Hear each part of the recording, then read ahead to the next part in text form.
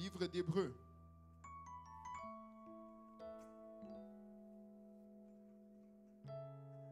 There was a couple got newly married. Il y a un couple qui s'est marié récemment. After the honeymoon, they were settling into their house. Et après la lune de miel, ils s'installaient chez eux.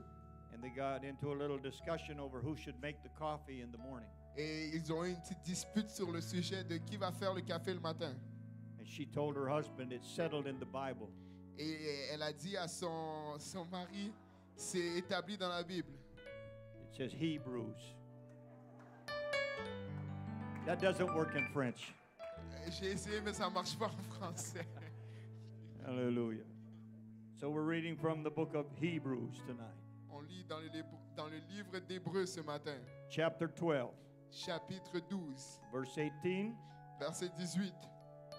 For you are not come unto the mount that might be touched and that burned with fire, nor unto blackness and darkness and tempest.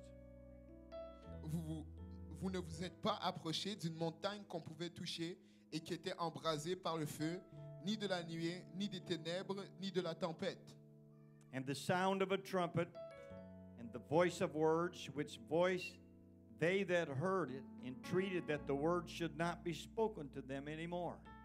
Ni du retentissement de la trompette, ni du bruit des paroles, tels que ceux qui l'entendirent demandèrent qu'il ne leur fût point adressé aucune de plus.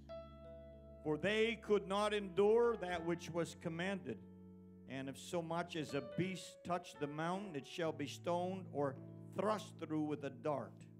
Car ils ne supportaient pas cette déclaration. Si même une bête touche la montagne, elle sera lapidée. And so terrible was the sight that Moses said, I exceedingly fear and quake. Et ce spectacle était si terrible que Moïse dit, je suis épouvanté et tout tremblant. But you are come unto Mount Zion, and unto the city of the living God, the heavenly Jerusalem, and to an innumerable company of angels.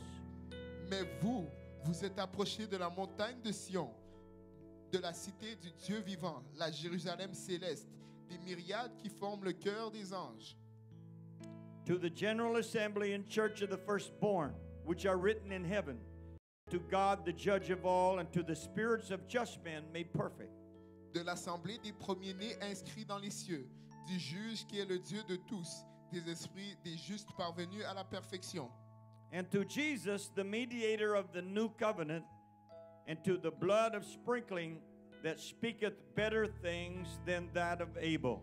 De Jésus qui est le médiateur de la nouvelle alliance et du sang, de l'aspersion qui parle mieux que celui d'Abel. And tonight I want to preach for a few minutes on this subject.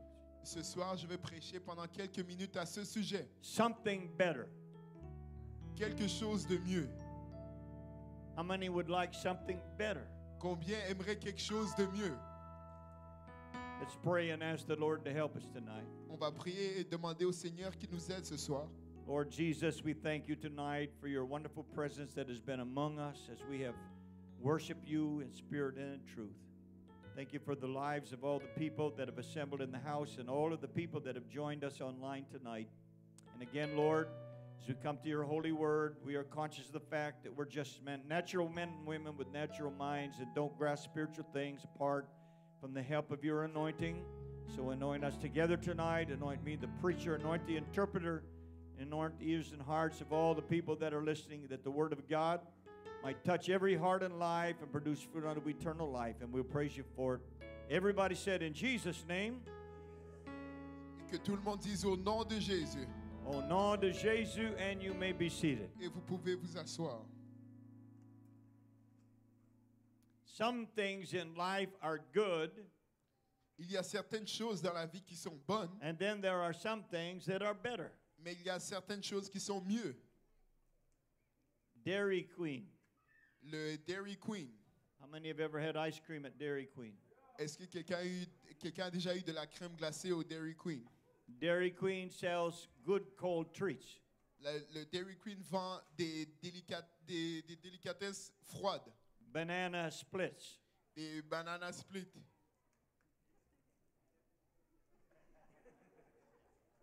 La banane royale, je crois. Banane royale. Sundays. Des dimanches. No, no, no, no. Coupe glacée. Des coupes glacées. You can get this one, parfaits. Des parfaits. Des blizzards. Des Tempête de neige. Okay. tempêtes de neige. We're doing really good tonight. On est en train de faire un bon travail ce soir. However, do you know that Dairy Queen makes its stuff with ice milk? Néanmoins, est-ce que vous savez que Dairy Queen fait ses collations avec du lait glacé? Now, their treats are good. Maintenant, ces choses sont bonnes. But if you find one of those ice cream places that serve real cream ice cream, Mais si vous trouvez un endroit qui sert de la vraie crème glacée, it's better. c'est mieux. Chocolat favori, Chocolat favori. or even find one of these nice Quebecois ice cream places. They have real cream on their ice cream. Ou si vous trouvez ces bonnes crèmeries québécoises qui ont de la vraie crème dans leur crème glacée, It's better. c'est mieux. There's a place that used to be on Boulevard in Pierrefonds. Il y avait une place qui était sur le boulevard Gouin à Pierrefonds. It was called Twist Cream. C'était appelé Twist and Cream.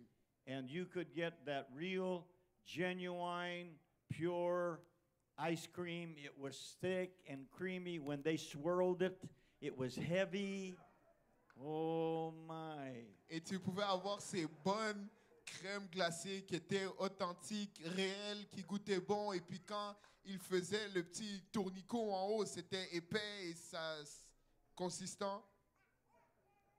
Dairy Queen is good, Dairy Queen, c'est bon, but that is better. mais cela, c'est mieux. The dollar store. How many shop at the dollar store? Qui aime aller au magasin de $1, au Dollarama? Come on now, be honest. I shop Allez, at the dollar store. Soyez honnête, moi aussi, je vais magasiner au Dollarama. Why not? Who can't pass up a bargain? Pourquoi pas? Qui va se passer d'une bonne offre?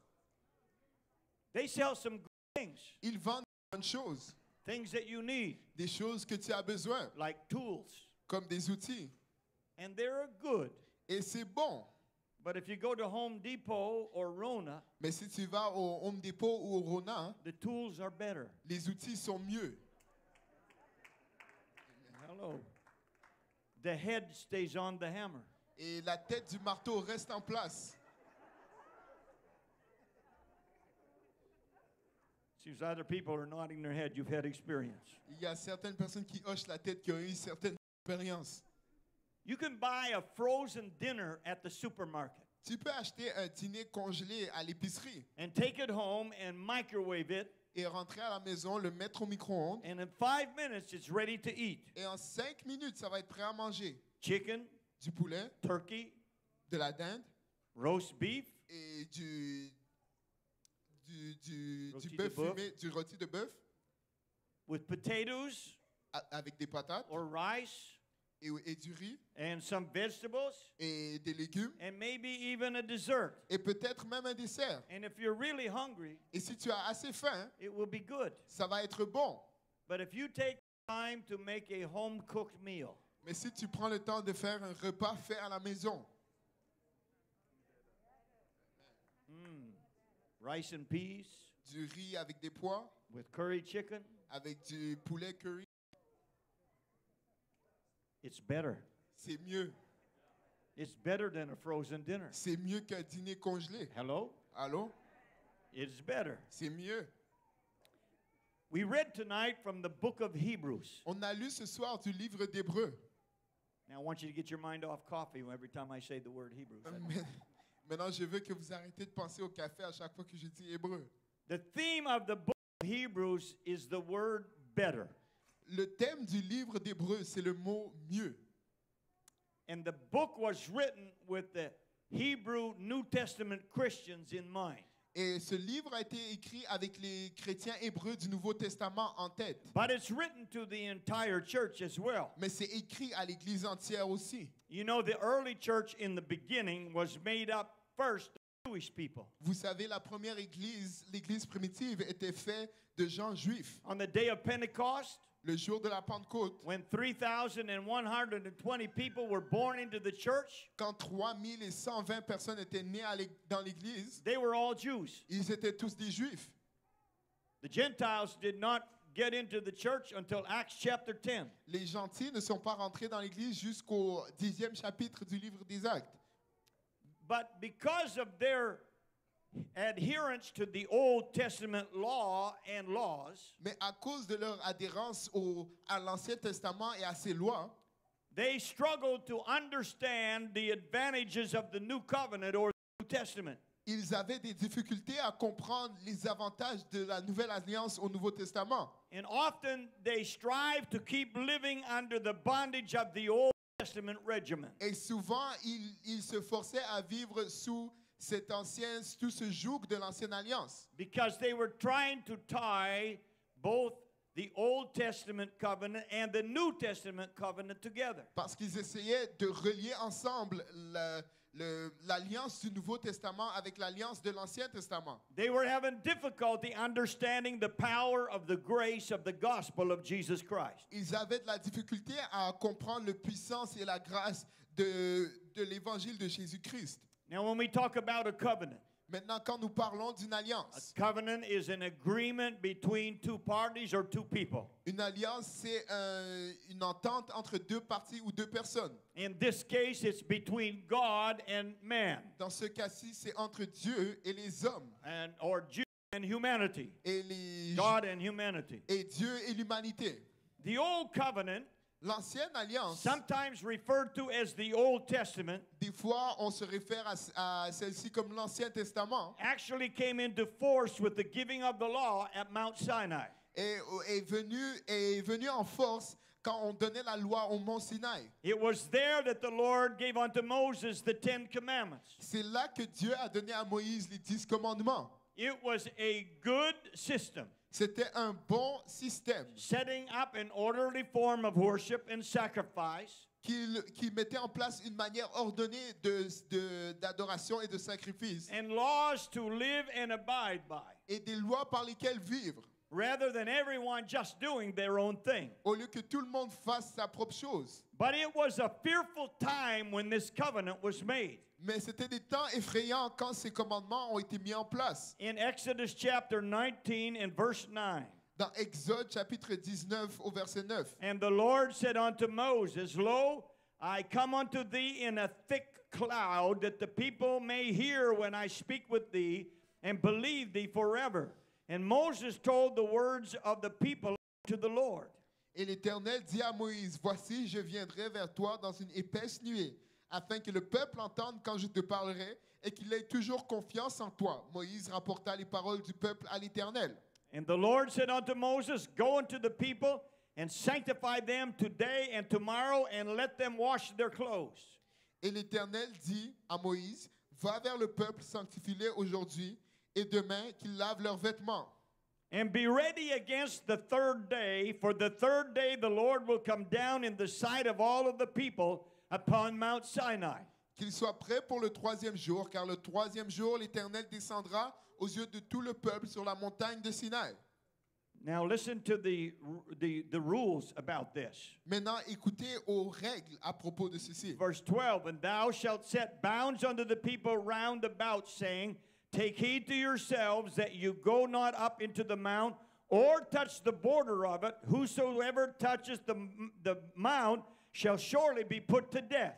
Et au verset 12, tu fixeras au peuple des limites tout alentour, et tu diras, gardez-vous de monter sur la montagne ou d'en toucher le bord. Quiconque touchera la montagne sera puni de mort. There shall not an hand touch it, but he shall surely be stoned or shot through. Whether it be beast or man, it shall not live. When the trumpet soundeth long, they shall come up to the mount. On ne mettra pas la main sur lui, mais on le lapidera, ou on le percera de flèches. Animal ou homme, il ne vivra point. Quand la trompette sonnera, ils s'avanceront près de la montagne.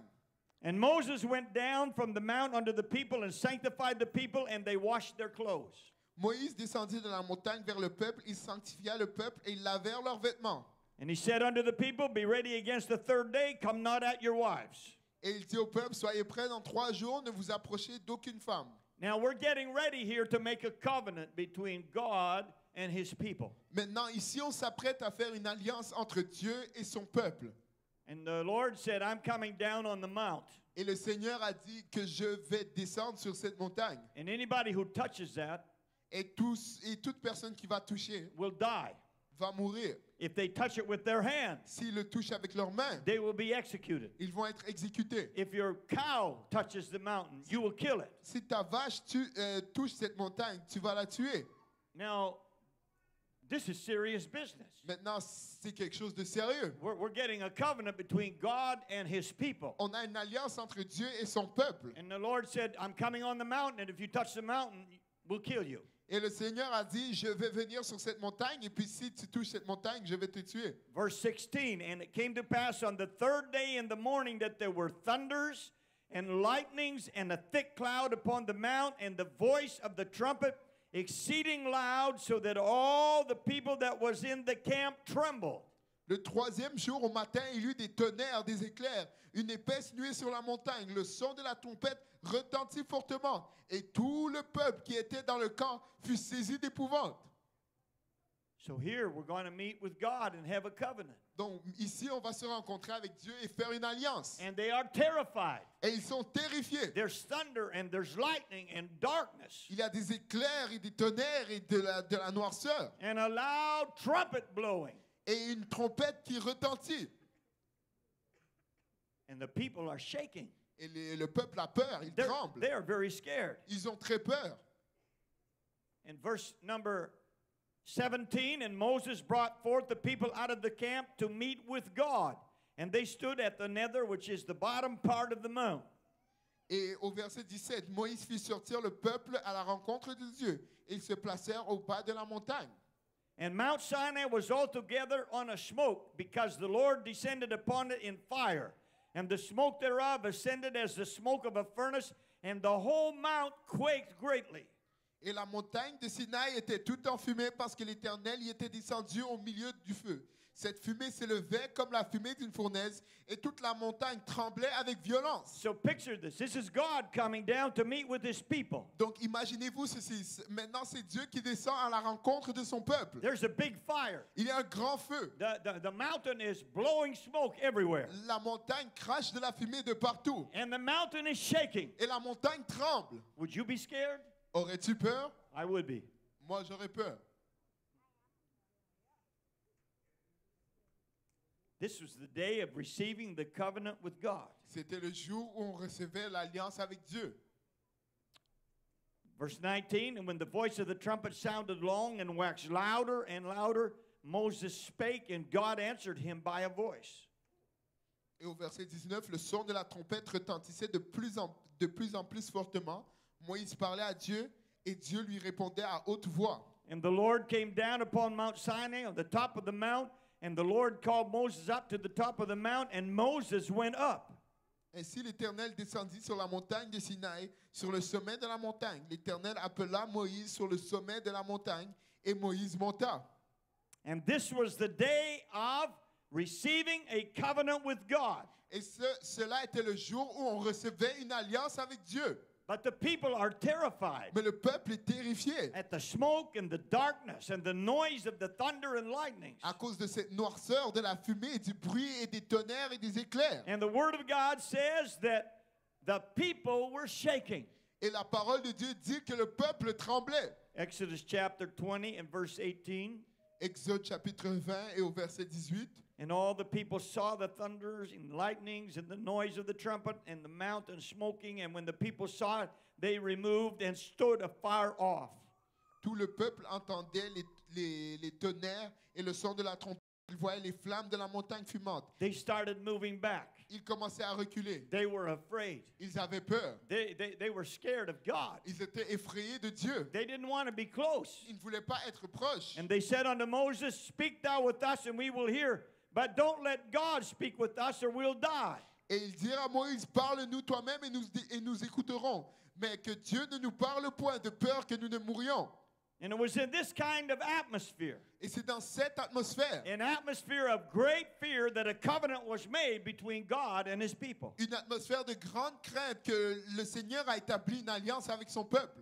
And the covenant that God gave, Et l'alliance que Dieu a donnée, it was a set of laws to conduct their behavior upon earth. c'était une liste de lois pour diriger leur comportement sur la terre. And a lot of ceremonial regulations to follow in order to approach God. Et beaucoup de règles et de cérémonies pour suivre et s'approcher de Dieu. And none of them could get close to God. Et aucun d'entre eux ne pouvait s'approcher de Dieu. Only from a very far distance. Seulement d'une distance très lointaine. All the sacrifices for their sin offerings and burnt offerings were given. Tous les sacrifices pour leur péché, les offrandes et les sacrifices brûlés étaient donnés. And that was their covenant. Et cela était leur alliance. And it was called good. Et c'était appelé bon.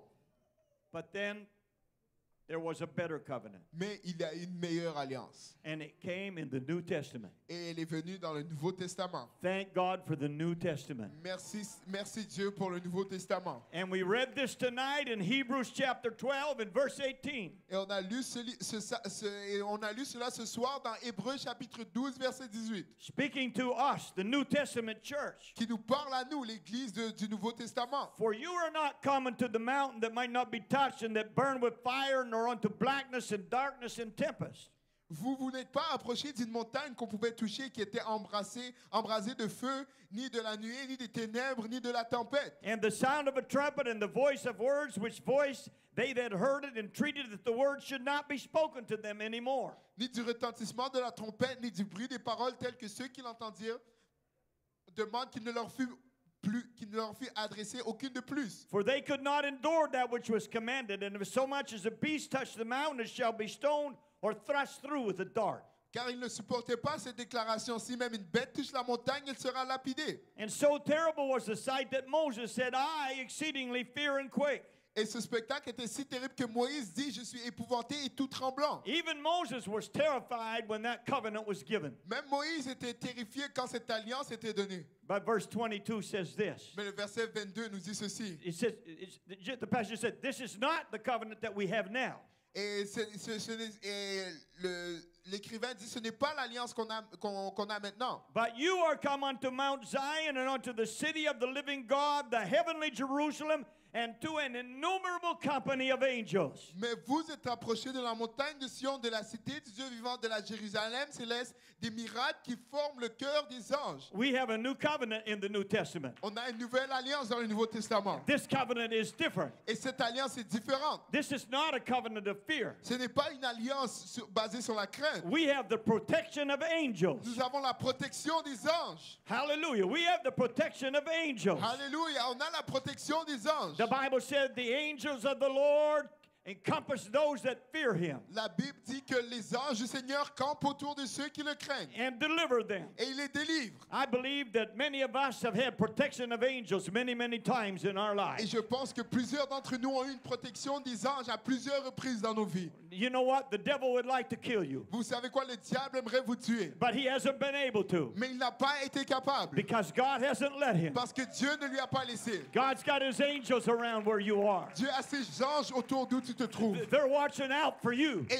il surveille pour toi. Hallelujah. The Bible said in Hebrews 1 and 13. Et la Bible nous dit dans Hébreux 1 verset 13. But to which of the angels said he, the Lord, at any time, sit at my right hand until I make thine enemies thy footstool? Et auquel des anges a-t-il jamais dit, assis-toi à ma droite jusqu'à ce que je fasse de tes ennemis ton marchepied? Are they not all ministering spirits sent forth to minister for them who shall be heirs of salvation? Ne sont-ils pas tous les esprits au service de Dieu envoyés pour exercer un ministère en faveur de ceux qui doivent hériter du salut? You know the angels are ministering spirits? Vous savez que les anges sont des esprits qui font ministère? And the Bible said they are sent to minister unto us. Et la Bible dit qu'ils sont envoyés pour nous ministrer. Maybe you've never seen an angel. Peut-être que vous n'avez jamais vu un ange. I know some people that have had experiences with angels. Je sais qu'il y a certaines personnes qui ont eu des expériences avec des anges. Brother Subi told us a story about how he was really discouraged and he met an angel over here at Gallery Saint-Laurent, except he didn't know it until the conversation was over and the guy disappeared. Et le frère Soubi a raconté l'histoire de comment il a eu cette rencontre avec un ange quand il était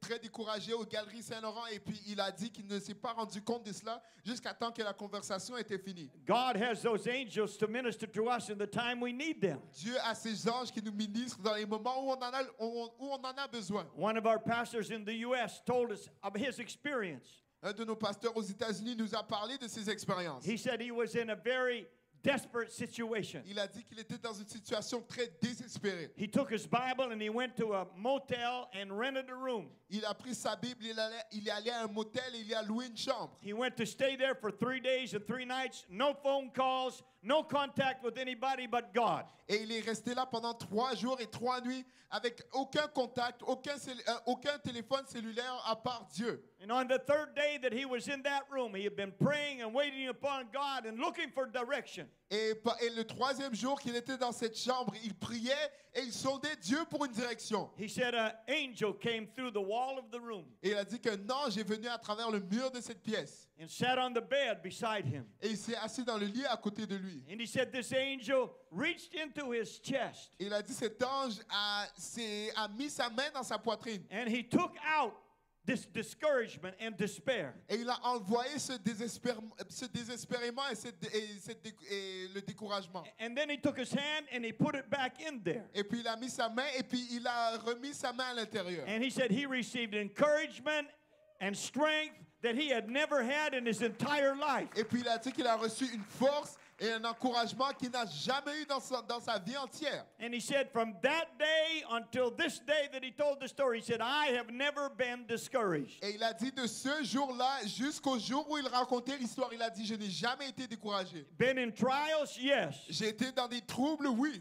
Been in opposition? Yes. J'ai rencontré l'opposition, oui. But never been discouraged. Mais je n'ai jamais été découragé. Because he realized there was a God in heaven that cared about him. Parce qu'il a réalisé qu'il y a un Dieu au ciel qui se souciait de lui. And cared enough about him to send an angel to his motel room when he needed help. Et il s'est assez soucié de lui pour envoyer un ange dans sa chambre, dans ce motel, quand il avait besoin d'aide. Hallelujah. Hallelujah. And then in Hebrews 12:23, we have come to the general assembly and church of the firstborn, which are written in heaven, and to God, the judge of all, and to the spirits of just men made perfect. Et dans Hébreux 12:23, de l'assemblée des premiers-nés inscrits dans les cieux, du juge qui est le Dieu de tous, des esprits des justes parvenus à la perfection. In this better covenant, Dans cette même alliance, we are joined to the same church of the Lord Jesus nous Christ. sommes joints à cette même église du Seigneur Jésus-Christ. Fellow brothers and sisters Et mes frères et sœurs, that are all over the world, qui sont partout à travers le monde, and the spirits of just men that are made perfect, ones that have already gone to heaven. et les esprits des justes parvenus à la perfection, même ceux qui sont déjà allés au ciel. We are brothers to Peter and Paul, Nous sommes des frères avec Paul et Pierre, to James and John, à Jacques et à Jean. and you name all of the people that have died and gone to heaven. We're all part of this general assembly of the firstborn. Et puis tu peux nommer tous ceux qui sont partis, qui font partie de l'église et qui sont même déjà allés au ciel. Nous faisons tous partie de cette assemblée des premiers-nés. And best of all, verse 24, to Jesus, the mediator of the new covenant, and to the blood of sprinkling that speaks better things. Everybody say better things than that of Abel. Et de mieux, de Jésus qui est le médiateur de la nouvelle alliance du sang et de l'aspersion qui parle mieux, que tout le monde dise, qui parle mieux You parle mieux?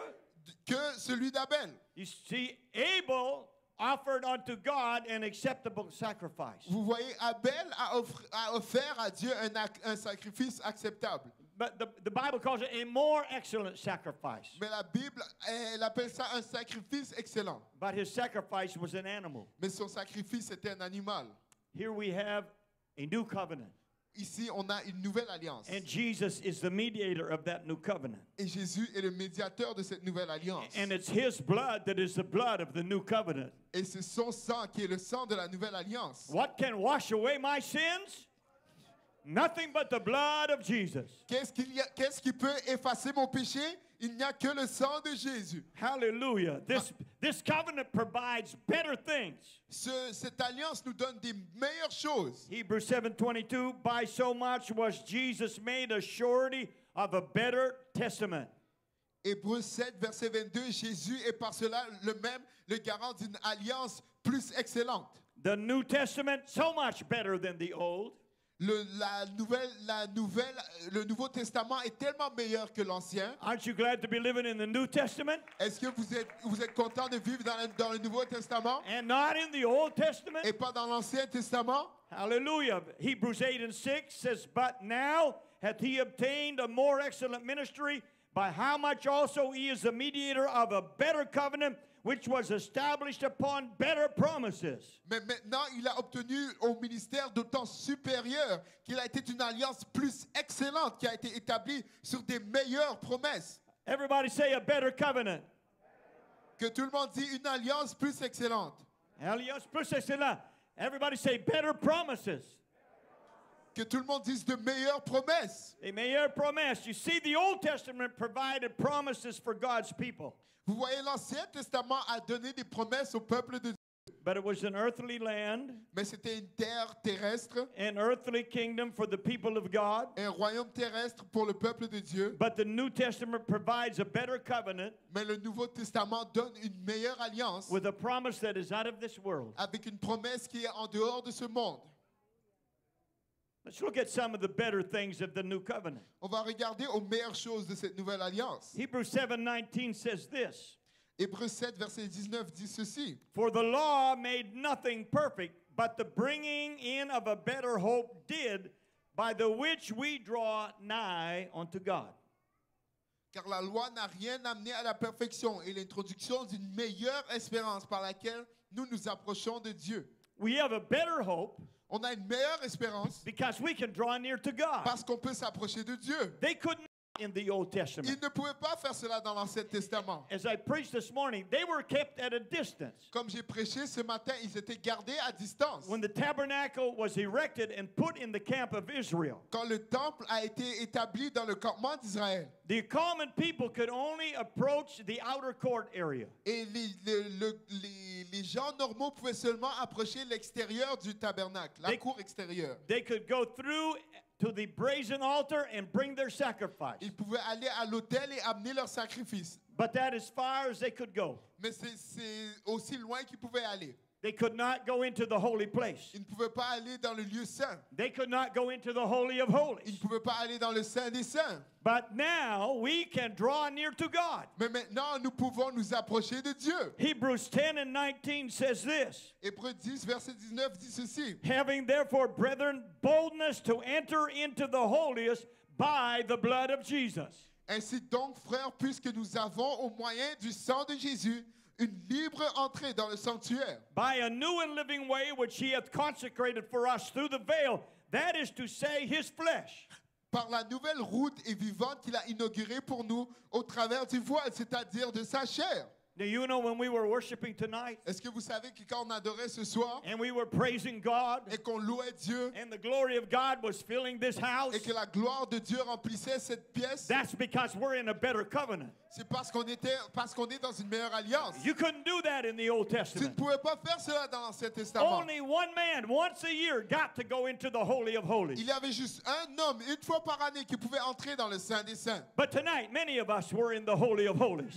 Mais ce soir, plusieurs d'entre nous étaient dans le Saint des Saints. When we were shouting and jumping and running, we felt that holy power of God. Quand on criait, on dansait, on sautait, on sentait cette puissance sainte de Dieu. You couldn't do that under the old covenant. Tu ne pouvais pas faire cela sous l'ancienne alliance. But we got a better hope now. Mais nous avons une meilleure espérance We got maintenant. a better covenant now. Nous avons une meilleure alliance maintenant. The Bible said we can draw near to God. La Bible dit qu'on peut s'approcher de Dieu. And when we begin to draw near to God, Et quand on commence à se rapprocher de Dieu, the Bible says he draws near to us. la Bible dit qu'il se rapproche de nous. He doesn't say, get away from me, you sinners. Il ne dit pas éloignez-vous de moi, vous les pécheurs. He said, come close to me Il dit rapprochez-vous because you're covered by the blood. parce que vous êtes couverts par le sang. Oh, praise God. I'm glad for the new covenant. Oh, gloire à Dieu, je suis content pour la nouvelle alliance. Hallelujah, hallelujah, hallelujah. When we apply the gospel of Jesus Christ to our lives. Quand on applique l'évangile de Jésus-Christ dans nos vies. And we believe that Jesus died on the cross for our sins. Et que nous croyons que Jésus est mort sur la croix pour nos péchés. That he was buried and that he rose again. Qu'il a été enseveli et qu'il est ressuscité. And we apply that to our lives. Et que nous appliquons cela à nos vies. We die and repent of our sins. Nous mourons et nous nous repentons de nos péchés. We are baptized in the name of Jesus Christ for the remission of sins. Et nous sommes baptisés dans le nom de Jésus-Christ pour le pardon de nos péchés. We receive the gift of the Holy Ghost, the resurrection power. Nous recevons le don du Saint-Esprit, cette puissance pour la résurrection. We're in the Holy of Holies. Et nous sommes dans le Saint des Saints. And you know the wonderful thing about it, it isn't once a year. Et vous savez la chose merveilleuse à propos de cela, c'est pas une fois par année. It's not once a month. Ce n'est pas une fois par mois. It's not once a week. Ce n'est pas une fois par semaine. We can go in every day. On peut y entrer chaque jour. Anytime we want to. Et peu importe le moment dans lequel on désire. We have boldness to go into the Holy of Holies. On a les ailes d'entrer dans le Saint des Saints. Because of the blood of Jesus. À cause du sang de Jésus. Hallelujah.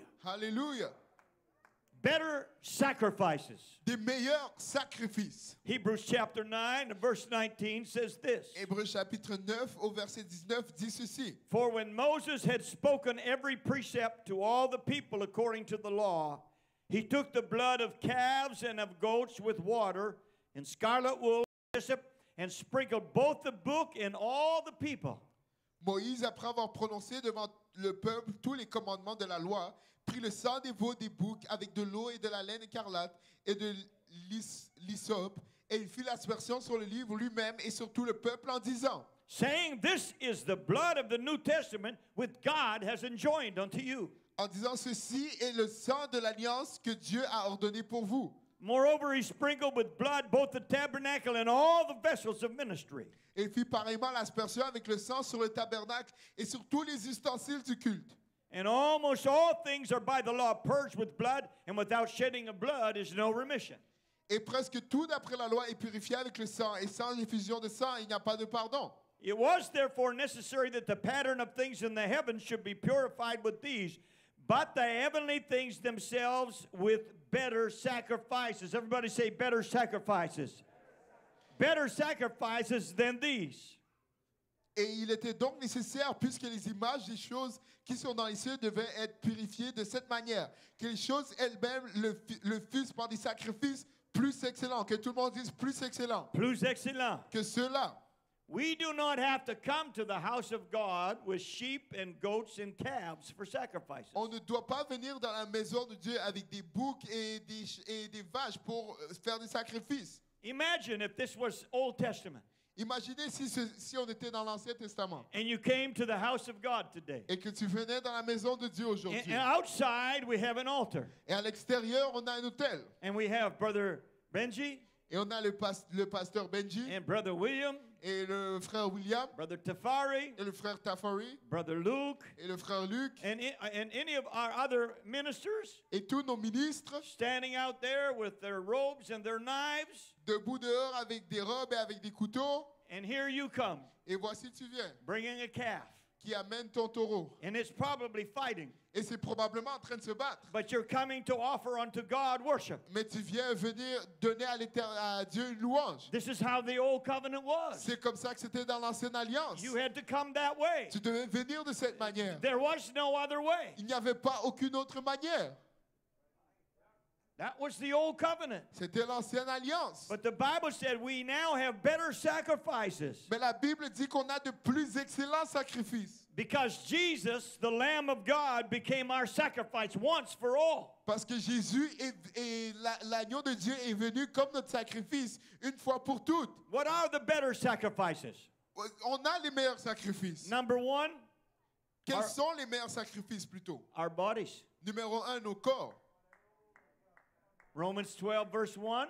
Romains 12 verset 1. I beseech you therefore, brethren and sisters, by the mercies of God, that you present your bodies a living sacrifice, holy, acceptable unto God, which is your reasonable service. Et je vous exhorte donc, frères et sœurs, par les compassions de Dieu, à offrir vos corps comme un sacrifice vivant, saint, agréable à Dieu, qui sera de votre part un culte raisonnable. Instead of a calf or a goat or a sheep. Au lieu d'un taureau, d'une vache ou d'un bœuf.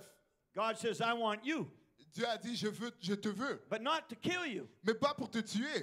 They killed the sheep and the calf and the goat. Ils ont tué le mouton, la vache. But God says, now I want living sacrifices. Mais il a dit, maintenant je veux un sacrifice vivant. I want you to present your body unto me as a living sacrifice. Je veux que tu me présentes ton corps comme un sacrifice vivant. Live to please God. Vis pour plaire à Dieu. When you go to do something, Quand tu vas faire quelque chose, ask yourself the question, pose-toi cette question. would this please my Lord? Est-ce que ça va plaire à mon Seigneur? When you decide you want to go somewhere, Quand tu décides que tu veux aller quelque part, ask yourself this question. pose-toi cette question. Would I feel comfortable bringing Jesus here? Est-ce que je serais confortable pour amener Jésus ici? When you're going to do an activity, Quand tu vas faire une activité, ask yourself the question. demande-toi cette question. Would I feel comfortable doing this if Jesus was here? Est-ce que je serais confortable à faire ceci si Jésus était ici? How I walk, La manière dont je how I marche, talk, la manière dont je parle, how I dress, la manière dont je how m'habille, I act, la manière dont j'agis, all of this is my sacrifice unto the Lord. tout ceci est mon sacrifice pour l'Éternel.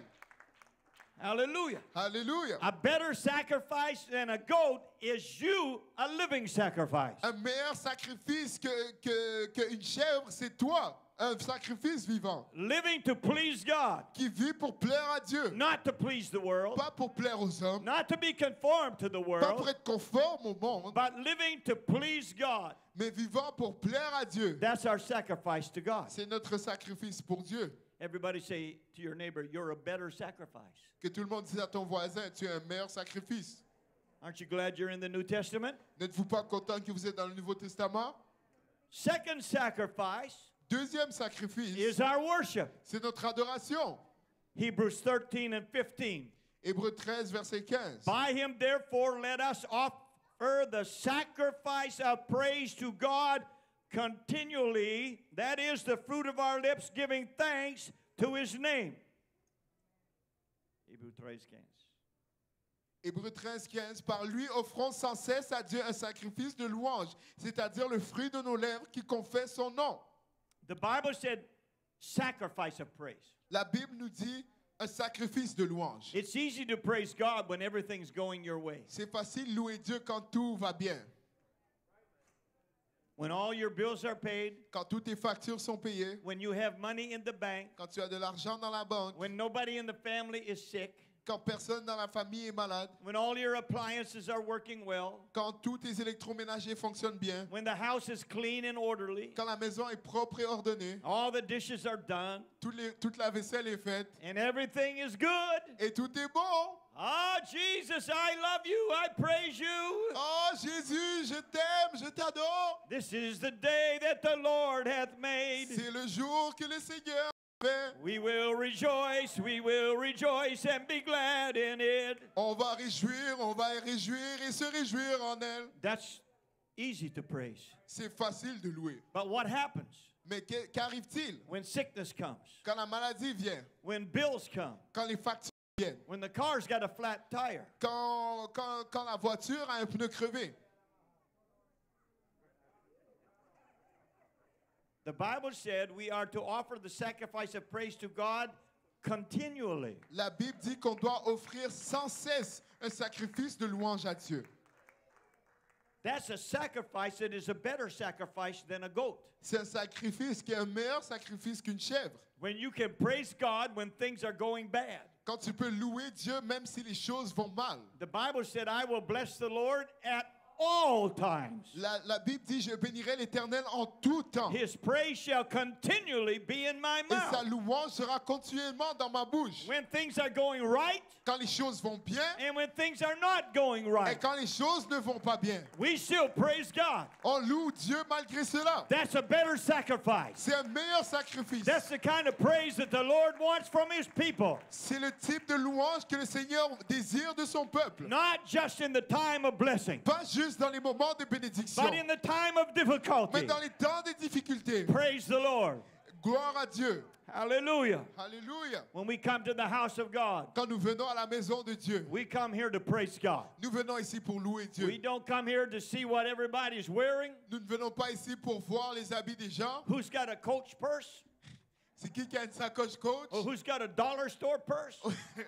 Ou c'est qui a une sacoche du Dollarama? That's not why we come here. Ce n'est pas la raison pour laquelle nous venons. We don't come here to be entertained. On ne vient pas ici pour être divertis. We come here to bless the Lord. Nous venons ici pour bénir le Seigneur. We come here to give praise to Him. Nous venons ici pour lui donner la louange. And that's a sacrifice that is acceptable unto God. Et c'est un sacrifice qui est acceptable pour Dieu. It's a better sacrifice. C'est un meilleur Oh, sacrifice. praise God, praise God. Oh, Clap gloire your à hands Dieu, and gloire shout à unto Dieu. God right now. Battez des mains et criez à Dieu maintenant. Hallelujah. Let everything that hath breath praise the Lord. Et que- Praise ye the Et Lord. que tous ceux qui respirent louent l'Éternel. Louez l'Éternel. Oh, hallelujah, hallelujah, hallelujah, hallelujah, hallelujah.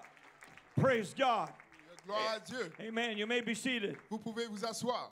You know, this world is not our permanent home. Vous voyez, ce monde n'est pas notre habitation permanente. It's a temporary place on our way to a better place. C'est une place temporaire en route vers une place meilleure.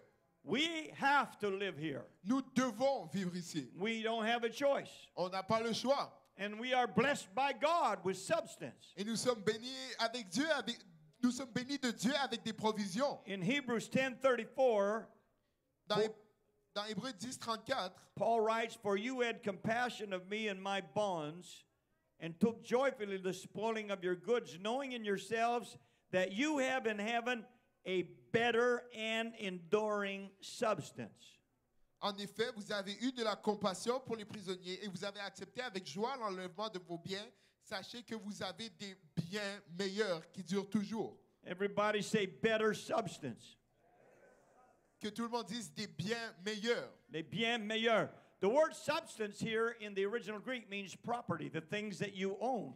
Le mot bien ici dans le grec original, c'est tes possessions, ce que tu possèdes. The things that you acquire through your work and the money that you earn. Les choses dont tu t'acquiers à travers ton argent que tu gagnes en travaillant. And everybody in this place, you have goods that you own. Et tout le monde ici a des biens qu'il possède. From your cell phone, De vos téléphones cellulaires, your shoes, vos souliers, your hats, vos chapeaux, your coats, vos manteaux, your boots, vos bottes, the things you have at home, les choses que vous avez à la maison, that's your substance. c'est vos biens. But the Bible said that we have a better and enduring substance in heaven. Mais la Bible dit qu'on a des biens meilleurs et qui durent toujours au ciel. We got better property up there. On a des meilleures propriétés en haut. Some of you own houses, Certains de vous possèdent des maisons. and it's nice to be able to own a house. Et c'est bien de pouvoir avoir une maison en possession. But do you know there's a better house up there waiting for you? Mais vous savez qu'il y a une meilleure maison en haut qui vous attend. Hallelujah. Alléluia. That's what the Bible says. Listen to what Jesus said in John 14:2. C'est ce que la Bible dit, c'est ce que Jésus dit dans Jean 14, verset 2. In my Father's house are many mansions. If it were not so, I would have told you. I go to prepare a place for you. Il y a plusieurs demeures dans la maison de mon Père. Si ce n'était pas cela, je vous l'aurais dit. Je vais vous préparer une place. And if I go and prepare a place for you, I will come again and receive you unto myself, that where I am, there you may be also. Et lorsque je m'en serai allé et que je vous aurai préparé une place, je reviendrai et je vous prendrai avec moi, afin que là où je suis, vous le soyez aussi. Everybody say a better place.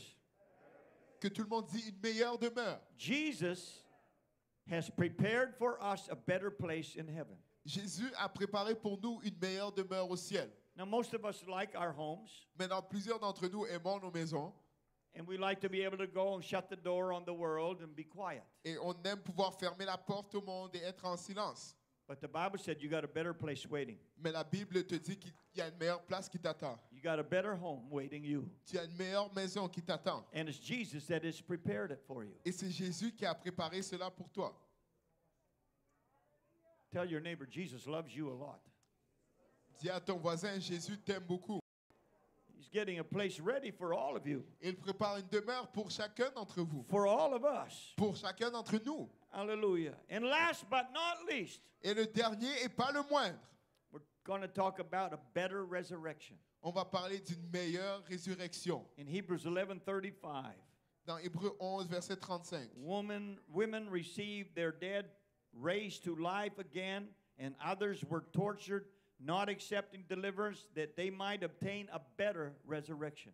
Des femmes recouvrèrent leur mort par la résurrection. D'autres furent livrés au tourment et n'acceptèrent point de délivrance afin d'obtenir une meilleure résurrection. Elijah and Elisha both raised people from the dead. Élie et Élisée ont tous les deux ressuscité des gens des morts. But those people died again. Mais ces gens sont morts à nouveau. Jesus raised people from the dead during his ministry. Jésus a ressuscité des morts durant son ministère. Lazarus, Lazare, the widow's son, le fils de la veuve, Jairus' daughter. la fille de Jairus. But they all died again. Mais ils sont tous morts à nouveau. The New Testament provides a covenant with a better resurrection. La nouvelle alliance nous donne une alliance avec une meilleure résurrection. One that leads to never dying again. Une qui mène à ce que tu ne meurs plus. 1 Thessalonians 4:15.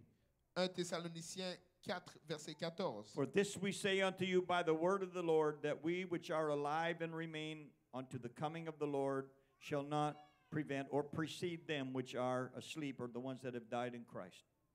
Voici en effet ce que nous vous déclarons d'après la parole du Seigneur. Nous les vivants restés pour l'avènement du Seigneur, nous ne devancerons pas ceux qui sont morts. For the Lord himself shall descend from heaven. Everybody say the Lord himself. With a shout, with the voice of the archangel, and with the trump of God, and the dead in Christ shall rise first. Car le Seigneur lui-même, que tout le monde dise le Seigneur lui-même, Seigneur lui-même, un signal donné à la voix d'un archange et au son de la trompette de Dieu descendra du ciel, et les morts en Christ ressusciteront premièrement. then we which are alive and remain shall be caught up together with them in the clouds to meet the Lord in the air, and so shall we ever be with the Lord.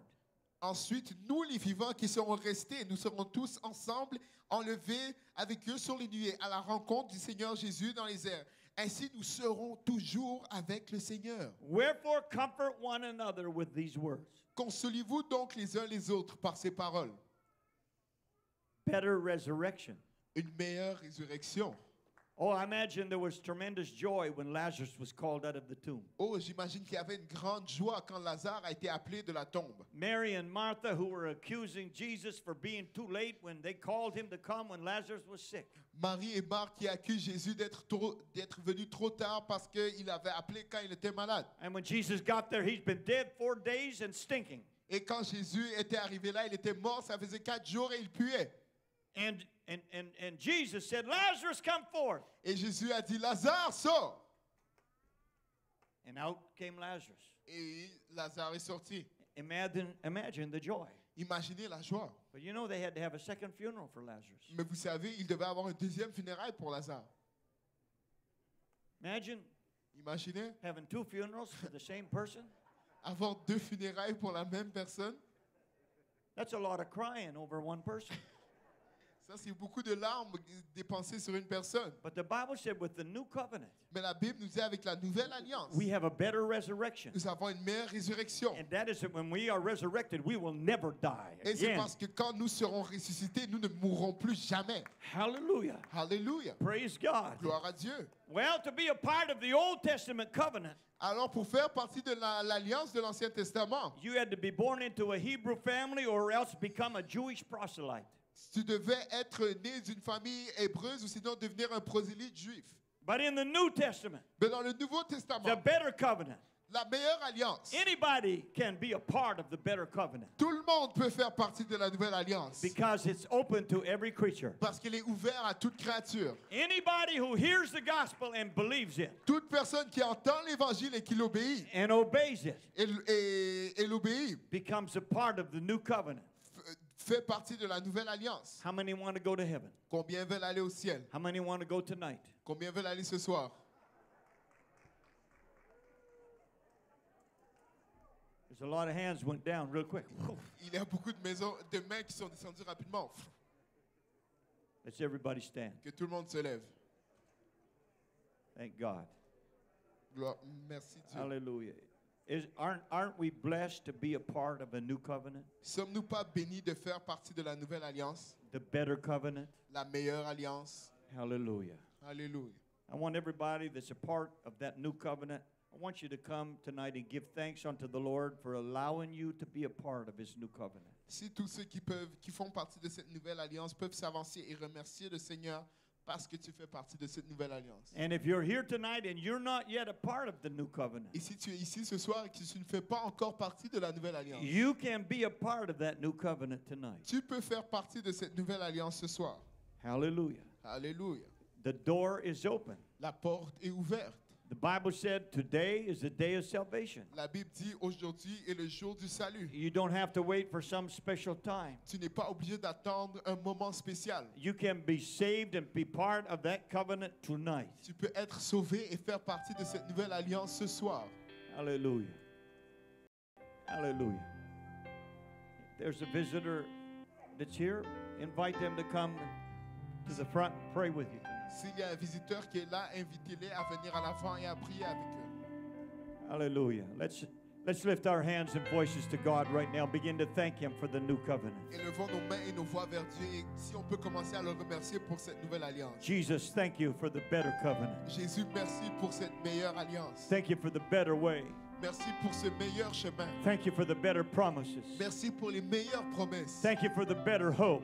Merci pour la meilleure espoir. Lord Jesus, without you, we would have no hope. Seigneur, sans toi, nous n'aurons pas d'espoir. Thank you, Jesus, for dying on the cross for us. Merci Jésus parce que tu es mort à la croix pour nous. For shedding your blood Pour avoir déversé ton sang that brought us into the covenant of the New Testament. qui nous a ramenés dans cette alliance du Nouveau Testament. Lord, let every heart and life in this place tonight, Ô Seigneur, que tout cœur est pensé dans cet endroit ce soir. and every heart and life of people that have joined us Et online, que tous les cœurs et les pensées de ceux qui se sont joints à nous en ligne, be filled with gratitude que ça soit rempli avec reconnaissance. that we can be a part of the New Testament covenant. Parce qu'on peut faire partie de cette alliance du Nouveau Testament. Lord, if there's a hungry heart somewhere reaching out to you tonight, Seigneur, s'il y a un cœur affamé qui vient vers toi ce soir, may they understand and may they know and realize that you love them qu'ils comprennent et qu'ils réalisent que tu les aimes and died to save them, et que tu es mort pour les sauver and they can become a part of your covenant tonight. et qu'ils peuvent faire partie de ton alliance ce soir. Oh, hallelujah. Would you lift up your voices and begin to worship God right now? Oh, alléluia. Si tu peux élever ta voix et commencer à remercier Dieu. Just be grateful unto Jesus tonight.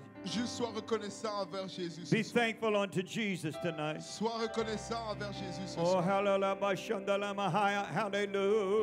hallelujah, hallelujah. Jesus, I give you praise tonight. Give you praise tonight. I give you praise tonight. Hallelujah. Hallelujah. Hallelujah. What a privilege, Lord Jesus. Quel privilège, Seigneur Jésus. What a privilege, Lord, to be able to enter into your presence tonight. Quel privilège, Seigneur, de rentrer dans ta présence ce soir. Oh, hallelujah. Hallelujah. Hallelujah. Hallelujah. If you're here tonight and you've been neglecting your walk with God, Si tu es ici ce soir et tu négligeais ta marche avec Dieu, don't take it for granted. Realize how blessed you are. ne le prends pas pour acquis. Réalise à quel point tu es béni. That Jesus Christ wants you to be close to Him. Jésus-Christ veut que tu sois proche de lui. And He wants to be close to you. Et il veut être proche de toi. Hallelujah, Jesus. Hallelujah, Jesus. Hallelujah. Hallelujah, hallelujah, hallelujah, hallelujah, hallelujah. Blessed be the name of the Lord. Blessed be the name of the Lord. Blessed be the name of the Lord Jesus. Hallelujah. Hallelujah. Hallelujah. Hallelujah. Hallelujah. Hallelujah. Hallelujah. Blessed be the name of the Lord. Blessed be the name of the Lord. Blessed be the name of the Lord. Blessed be the name of the Lord. Blessed be the name of the Lord. Hallelujah. Hallelujah, Jesus. Hallelujah, Jesus. Hallelujah, Jesus. Hallelujah. Hallelujah. Hallelujah. Hallelujah. Hallelujah. Hallelujah, Jesus. Hallelujah. Oh Lord, I praise you tonight. I praise you tonight. I praise you tonight. Hallelujah. Blessed be the name of the Lord Jesus. Hallelujah. Hallelujah, Jesus. Hallelujah. God, I thank you. I praise you, Lord Jesus. Hallelujah. I praise you, Lord Jesus. Hallelujah. Hallelujah. Hallelujah. Hallelujah. Oh Lord, I thank you for this better way. I thank you for this better way. Hallelujah, Jesus. Hallelujah, Jesus. Hallelujah. Hallelujah. Hallelujah. Hallelujah. Hallelujah, Jesus. Hallelujah, Jesus. Hallelujah. Oh God, I praise you. Oh God, I praise you. I praise you. I praise you. Hallelujah.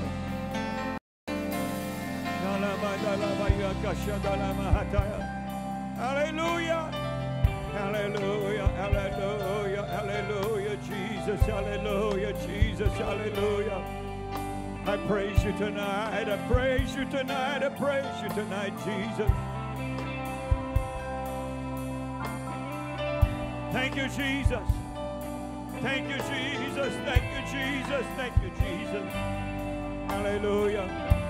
Would you reach over and pray for somebody beside you tonight? Tu peux étendre ta main et prier pour quelqu'un à côté de toi ce soir. Somebody may be going through struggles tonight. Quelqu'un qui traverse quelque lutte ce soir.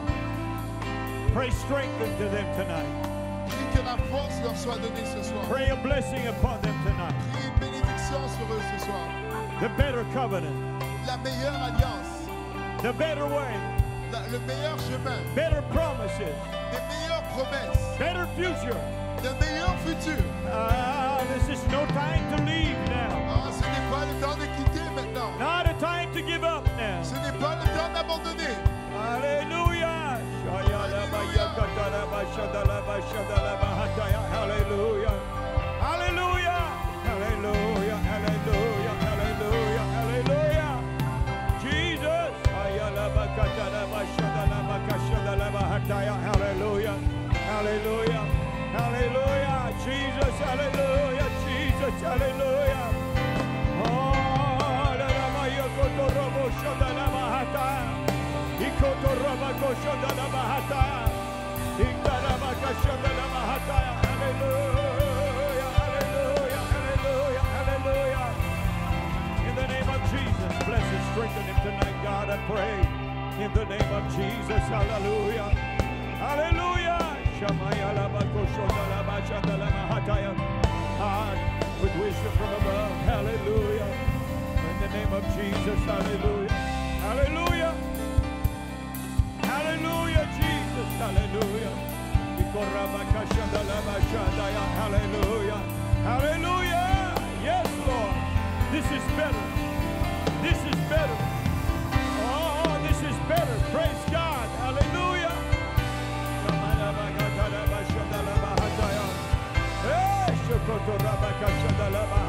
Hallelujah. Hallelujah. Jesus. Hallelujah.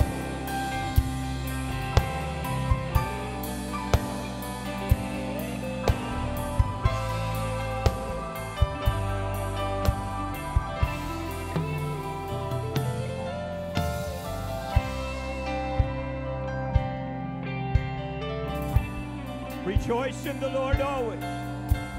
Réjouissez-vous dans le Seigneur en tout temps. And again I say rejoice. Et encore, je le dis, réjouis. Hallelujah. Woo. Hallelujah. Hallelujah, Jesus. Hallelujah. Hallelujah. Hallelujah.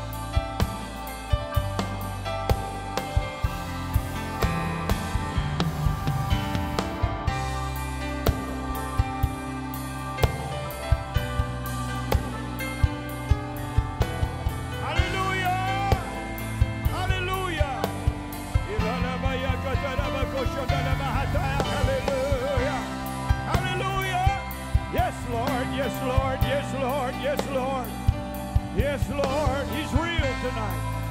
He's real tonight. Il est réel. Ah, yes, Lord. Hallelujah. Hallelujah. Hallelujah. Jesus. Hallelujah. Jesus. Hallelujah. Yes. Hallelujah. Hallelujah. Hallelujah. Hallelujah. Hallelujah. Hallelujah. Ah, oui, Seigneur. Hallelujah. Hallelujah. Hallelujah. Jesus, we praise you. Jesus, we praise you. Jesus, we praise you. Thank you, Lord. Thank you, Lord. This is better. Ceci est mieux. This is better. Ceci est mieux. Hallelujah. Shabba-ba-ba-ba-ba-ba-ba. Hallelujah. Hallelujah. Hallelujah. Hallelujah. Hallelujah. Hallelujah.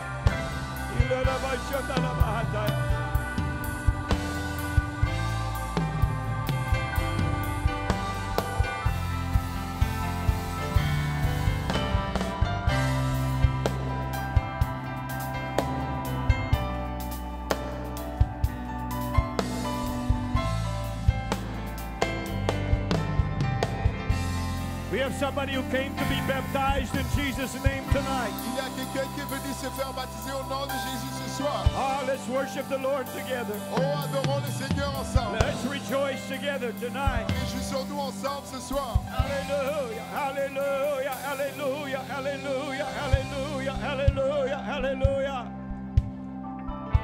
I praise you, Lord. I praise you, Lord.